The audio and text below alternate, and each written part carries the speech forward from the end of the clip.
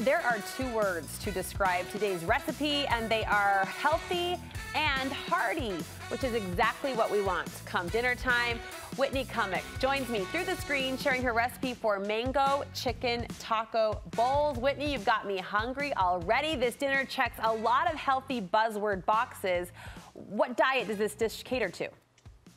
So something great about this dish is that it is bursting with flavor, but we're also seeing nowadays that a lot of people are figuring out their bodies. They're figuring out what foods work and don't work for them.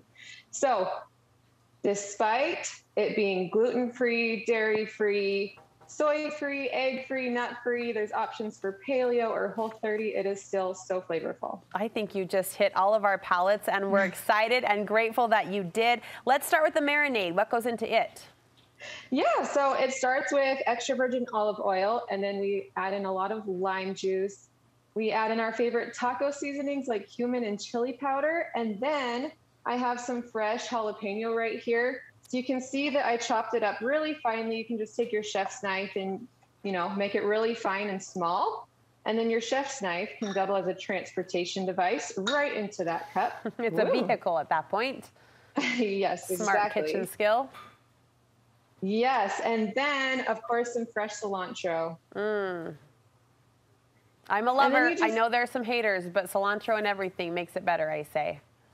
I completely agree. So then you just want to stir it up with your fork, and your marinade is ready to go. Okay, and the marinade, did I read this correctly, doubles as a dressing too? Yes, absolutely. So we're getting a 2-for-1, which is awesome in the kitchen. And you're just going to take about 3/4 of this, pour it over your chicken, get some of those chunks in there. And then you want to reserve this separately from the chicken because you're not cross-contaminating. Right. So you want to reserve this separately from the chicken. Let this sit for a few minutes to a few hours, and then this will go on later. Okay, and that checks off the chicken. No other preparation steps there? Yes, exactly. Okay, let's slide into the fresh mango salsa. It's so bright and beautiful to look at it. You can feel it just popping in your mouth too. Tell me how you did it. Exactly. So here we just diced up some fresh mango and avocado, and then you just add in some diced red onion, lots of lime juice and cilantro and salt. That is it. You just mix it up and it is ready to go. You are hitting all of the best summer flavors, like the mangoes and the lime. We've got the cilantro. It just makes your mouth do a pucker. And I love that we're calling this a taco bowl because sometimes tacos just aren't deep enough for all of that summer flavor goodness, right? We got to go deeper, bigger. Yes, a big bowl is what we want here. So what's the base of the taco bowl? The base of the taco bowl, so you start with your grain of choice. I like using quinoa, but there's also, rice and cauliflower rice, depending on what you need. So I like adding lots of quinoa, and then I just grab a big tub of the organic mixed greens from the store, throw some in there.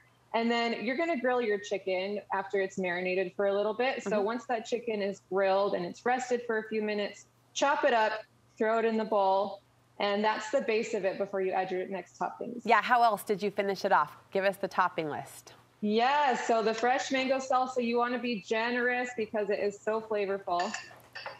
So you add a bunch of that in there, throw it all over the place, wherever it feels good. And then we add in our dressing. So we just made this dressing. We're going to spoon it out, drizzle it all over because it is also so flavorful and fresh. And then my favorite ending. Let's see it. Give it to us. It's looking good, huh? Amazing. Okay, and then we finish it off with some of our chips. I like using just salted plantain chips. Sprinkle it around. You can use tortilla chips. And it is just a great textural change. Yeah, I was going to say, I was waiting for the crunch. All good salads have that finishing crunch, right, to top it off, that texture change that you reference. And the dressing, is it a keeper? Can you make it ahead and save in the fridge?